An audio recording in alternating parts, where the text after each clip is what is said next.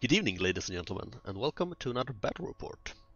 This time it's a game of fantasy battles, my Vampire Covenant versus the Dread Elves. My first battle against the Dread Elves, so I was quite excited about that. It's a 5,000 point game, so fairly large, and turned out to be a really great game, so strap yourself in and please enjoy. We'll start with my army here. I dropped first. We went back and forth a little, and then I dropped, so this is how I dropped, and this is my army.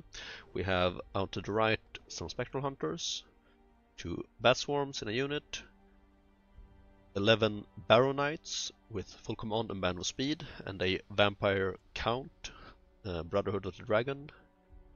In them, he's got Reaper's Harvest, and a Talisman of Shielding and a Lucky Charm. So he's got some saves, but not super great. Also a shield, so I think it's 1 up save, 1 reroll, and a 5 up Aegis.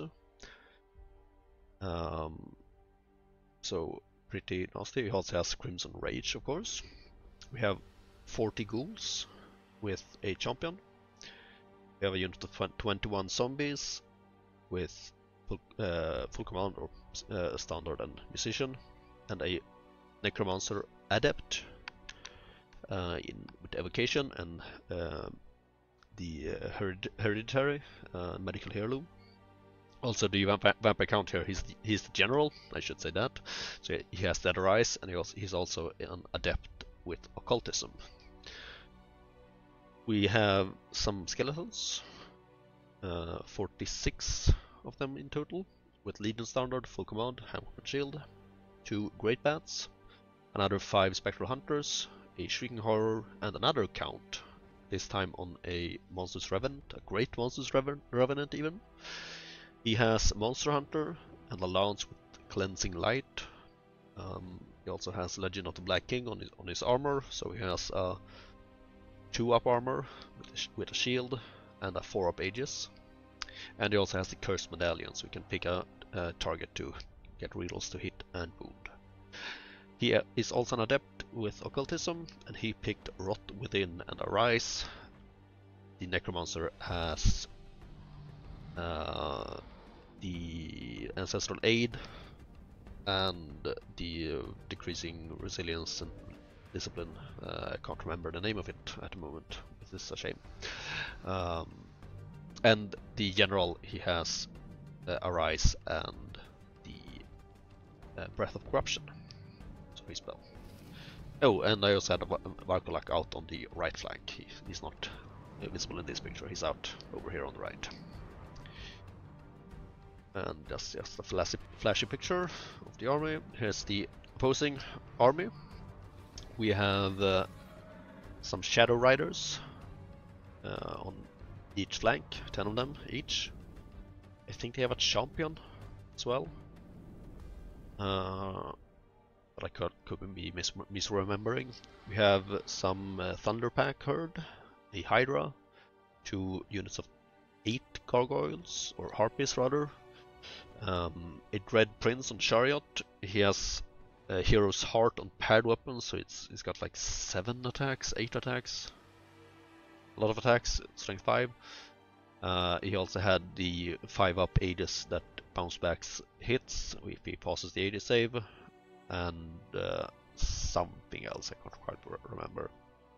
We also have some Judicators, a big unit of them, with a Legion Legate, Battle Sun Bearer in them, who has a magic spear that gives it some extra armor penetration, or no, rerolls to wound or to hit, I think, of once, and also double combat rest from all the wounds that she does. So that's pretty cool. And 2 Aether icons, so MR2. Also in the unit is a Warlock Outcast, Master of Cosmology. She has the hereditary. I don't think she had a Scepter of Power, but I think that's pretty much the only item she had. But she picked the hereditary spell, as well as Perception of Strength, Unity in Divergence, and Ice and Fire. A lone Gorgon, a big unit of Tempel militia with a Tempel Legate in them, who's an adept in alchemy, so a warsmith I think they're called, so she also boosts the units against high armor targets. An altar, stationary, giving a bubble of fear, and yeah, that's about it. The scenario was Spoils of War, so we have 3 tokens that we can pick up, and we had Dawn Assault deployment. No one put anything in reserves and like that. So this is the table. We have a nice big river here, and a lake, 2 hills, forest, impasse, and a bridge over the river that you can actually walk on as per our rules. So that's what the game looks like. We had Vanguard moves as well. Yeah, they have been made here, of course. So these guys moved up, I moved up my Warlock, and he moved up these guys a little bit. My first turn, I pushed a little bit forward up onto the hill, forward a little bit here. These moved out to the flank. I pushed heavily on my right flank over here with the Monstrous Revenant moving up. He's not afraid of these guys, and he's out of arc from the militias. And these moved up pretty aggressively as well. Magic, I got a big magic phase, a bit wasteful, but I did cast Rot Within on the Temple militias, permanently lowering their offensive and defensive skill. I also upped both of mine with this one. And I actually raised, that cost me three skeletons, but I raised them back immediately afterward with the last die. His turn. He charges my Spectral Hunters with the Shadow Riders. Didn't see that coming. Should have, really. And then he shuffled around a bit. I moved my Warlock up into the forest, you can see here, in my turn. So he actually moved the Tempel militias, twisted them, or reformed them to face more in that direction. And other than that, just shuffled around a bit, moved a bit forward. The Harpies are moving up to ready to chaff if they need to. Magic. This was a bit tricky for me. He cast Crippling Fatigue on my Spectre Hunters, and I figured I quite figured that I would be dead anyway, so I didn't really. Or it's not Crippling Fatigue actually. This is the new hereditary spell, Curse of the Phantom Queen. That's the one. So I didn't really care if I would lose some extra guys from killing his models. At least I get to kill his models then. So I let that run through, and then he had Glory of Gold left and Quicksilver Lash that ward me. Glory of Gold will give him medical attacks here. Then he would just go clean through the unit, and Quicksilver Lash could actually kill my Monstrous Revenant dude, so I didn't want that. Decided to spell that one, and he got Glory of Gold through. So there's that. Shooting, he killed off one of the Spectre Hunters on the other flank with the crossbows on these guys. And in the combat, he killed all but one of my models, I think, or did I? Oh, I don't know. He has to kill my unit. Yeah, that's right. We rolled it out. So if I had dispelled the Glory of Gold, I would have been left with like 1 or 2 models, and they would have killed 1 or 2 models, and then I would have crumbled. So it didn't really matter in the end. Which if I didn't dispel it, he just went through unit anyway.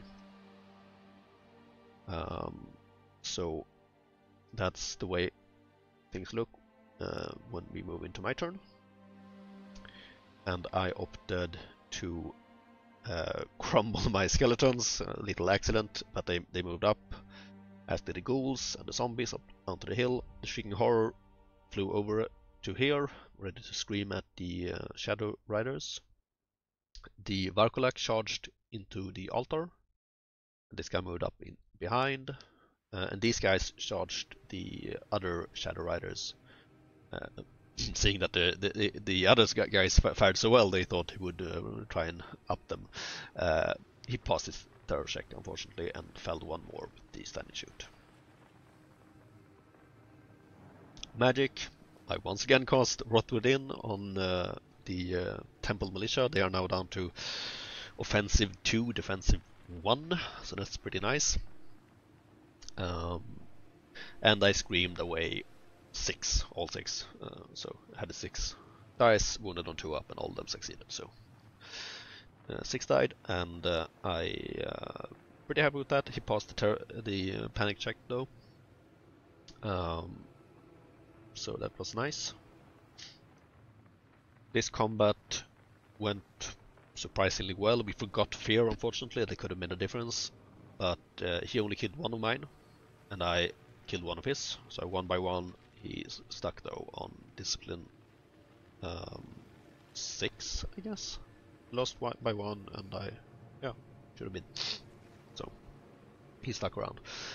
This combat, I did 3 wounds. He did 2 to me. And he did 3 to me, and I sucked some blood and recovered 1 wound, so that was pretty dicey, actually. Yeah. So this is what it looks like going into his turn. So we're pretty much up in it. The skeletons moved up onto the objective here, so next turn they will grab it. So that's nice. He opted to charge both the Chariot and the Judicators into my ghouls, and they made it, like so. And the Thunder Herd charged my Spectral Hunters, wanting to make sure they are gone. And he moved up to shaft my Skeletons and my Knights with the Harpies. He wanted to chaff with these guys, but they failed the March test, so they stuck around there. And he moved back a little bit with the Temple Militia, and up to the hill with the Hydra. Magic, he cast the Curse of the Phantom Queen on my Knights. He got Unity Divergence on the Judicators. Not that he needed it, as we'll see. That's just a better picture of what happened. We all saw, whatever. In combat, I killed the altar. I should say, in his magic phase here, in this turn, he immediately after finishing it, he realized I mentioned that I was afraid that he would cast Perception of Strength on the altar. That would give him Strength 5 because he has Blades of Daraq on the guys defending it. But we realized he should have cast the Glory of Gold on them instead. That would have really messed my Warlock up, but he didn't. So that was good, I guess. So thanks to that I managed to kill it, and I recovered yet another wound on him. And in this combat he wiped all but 5 of my ghouls. Yeah. 7 did get the strike back, and I killed a mighty 3 in return. He failed all Aegis saves, so he didn't really need that Unity Divergence. In my turn I had considered casting Ancestral Aid on them. I'm glad that I didn't. It wouldn't have made a difference. And he ran into the zombies. So, not ideal. Although, pretty good though that this guy missed both units, so he's out on his own here now. These guys finish off the Spectral Hunters. And this is what it looks like at the end of the turn. I decided to charge the Warlock into the Hydra, as we can see here. You can see back here. I thought about charging this guy, but he needed a 12. It would have been nice if he got it, but didn't take the risk, obviously. And yeah, I charged the shaft units with the Knights and the Skeletons here as well, as we'll see. Yeah, here they moved in. Remaining moves, I don't have a picture of that, but the Shrieking Horror moved over here to scream at the Prince on the Chariot, and I moved up some chaff to the Thunderpacks, as well as something to put in between the Judicators and the Knights if he kills me in this turn, when he kills me in this turn, but that was a tricky situation because he can reform freely, so difficult to really do anything about. And this guy, he moved over to the flank of the Temple Militia. Although we did put another base in his place so that we didn't accidentally knock him over. So in the next pictures you'll see a movement tray instead there. I cast Arise on the Warlock, bring him back to full health. And I cast Whispers of the Whale, that's the name of the spell, on the Prince, lowering his discipline to 8. And I rolled 1 to wound with Scream. This is his 5-up Aegis, nothing succeeded, and the Prince is gone. Boom. Gone. Then we jump a few steps, he killed my zombies in combat and overran into the Shrieking Horror, taking revenge. Wanting to take revenge for the Red Prince. In this combat I did 3 damage to him. He used his breath weapon on all his attacks and did nothing to me. Or maybe he did 1 wound, but I sucked his blood and recovered that. And that sounds about right. Kill the Chaff and reform, because if, like, let's see here, he overran into this guy to get the Shrieking Horror. I didn't see that coming. I thought he would turn around, kill the skeletons to get the objective, or turn the other way to get my knights. But seeing as he did that, I chose to just reform with knights. Otherwise, I would overran to just get away from him. But now I could face the Thunder Herd instead, like so. Yeah, here we can see. Yeah, the skeletons overran. They killed the Harpies and overran to here. So that's why they are up ahead a bit. Still out of arc from the Tempel missions though, which is nice. So his turn, he charges the bats, the Thunder Herd. These guys failed their March test, so they can't do anything really useful, so they just move up and somewhere over here to just shoot a bit of my knights. He moves the Gorgon from over the other side of the hill to here to chaff my skeletons. Really good of him. I guess it's not much I couldn't have done much about it, but that could have made a difference. Didn't as it turned out, but see that.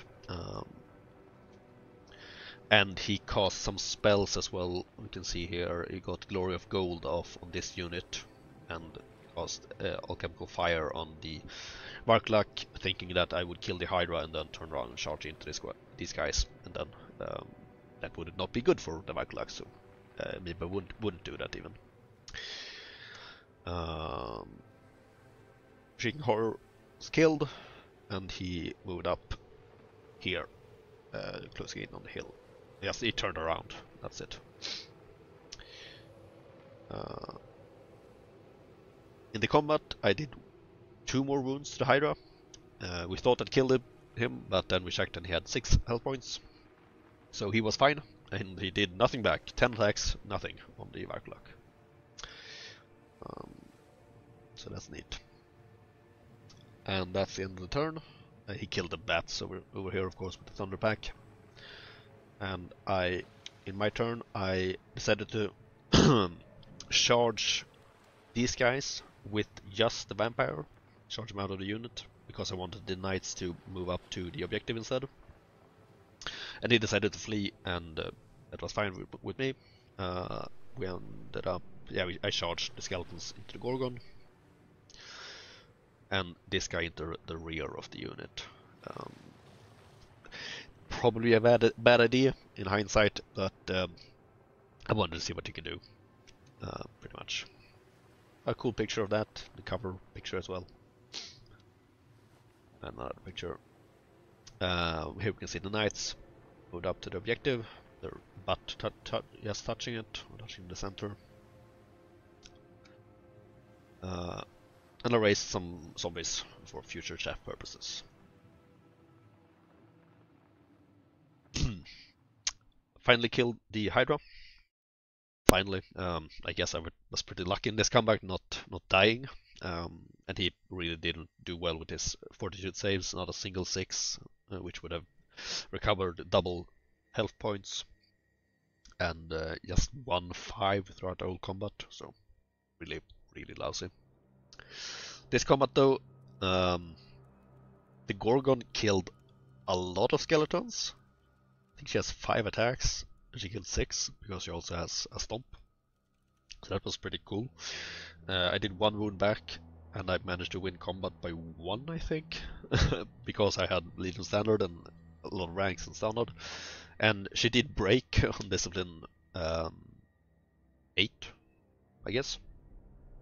So I actually ran her down. I didn't want to, I wanted to reform, but Discipline 4 I couldn't. I had no choice in the matter. So there we are. And yeah, there's something missing from this photo.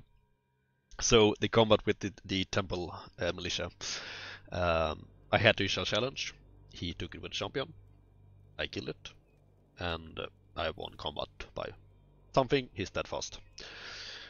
He rolled it, 10, fine, whatever. He reformed, rolled 10, fine, whatever, face me. We played most of his next turn, and then we realized, oh wait, he has a Tempel Legate as general in this unit. That's not a Discipline 10, that's a Discipline 9. So he fled. Because we were well aware that he rolled a 10, we both laughed at it, because it, oh, right on the edge, but he did flee. And it did catch him, and he died. So that was very, very fortunate for me. The parts that we played of his last turn was that he turned around and got Perception of Strength on them. That could very well have killed me. So very, very lucky there, I'll say.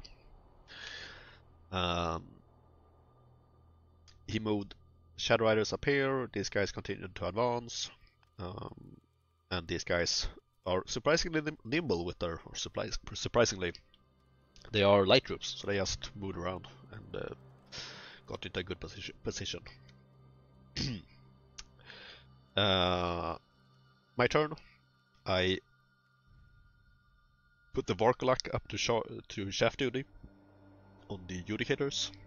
The ghouls moving up to be the next ones, and some bats in case anything goes wrong.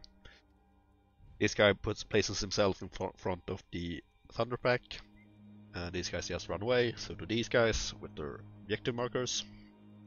This guy has nothing to do really. I can't handle this unit unless I combo charge with everything, and I'm not gonna try and make that happen. Maybe should have. Could have been interesting, but yeah. Actually, I think, hindsight, I think I could have managed that. I mean, I have the shaft advantage. So, yeah. Curious. I raised some more zombies in the back of these guys. I should have kept the other zombie unit here to box them in completely because they are light troops, so they can just get away from this. But if I had kept the other zombie unit here, then I don't think he could have. His turn, he charged the Warlock, of course, and these guys charged the bats. And he moved the Thunder Herd over here.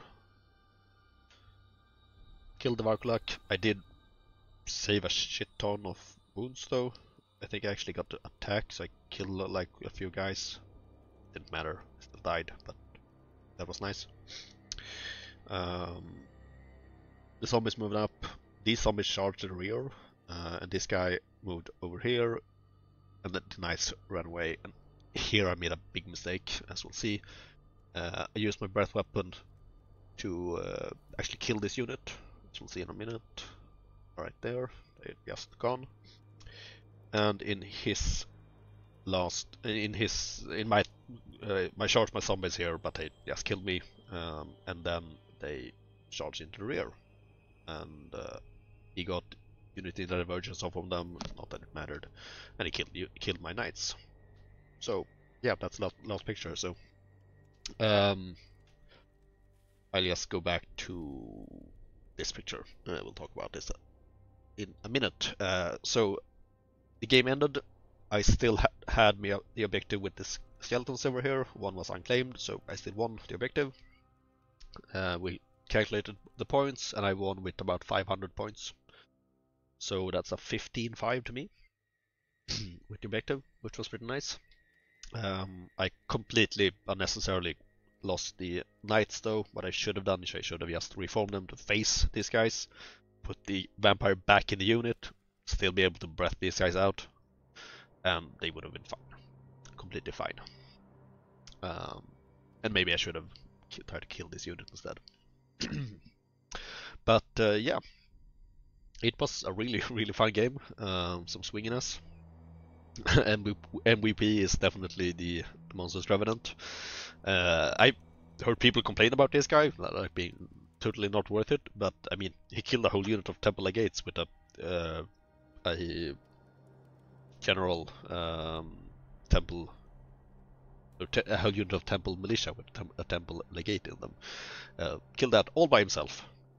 Like, no problem at all. It's not all down to luck that I managed to break his steadfast discipline 9. No, that's just that's how it works out every time. So yeah, really happy with that guy. But in all seriousness, I quite like the list.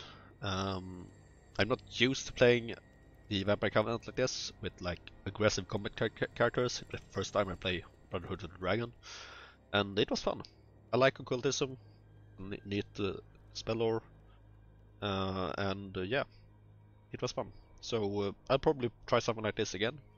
Maybe I want to try some infantry-based vampires as well. I have a nice model for that, so we'll see. But yeah, fun game. I hope you enjoyed it a bit as much as I did, and I hope to see you in the next one. Thank you for listening. Cheers.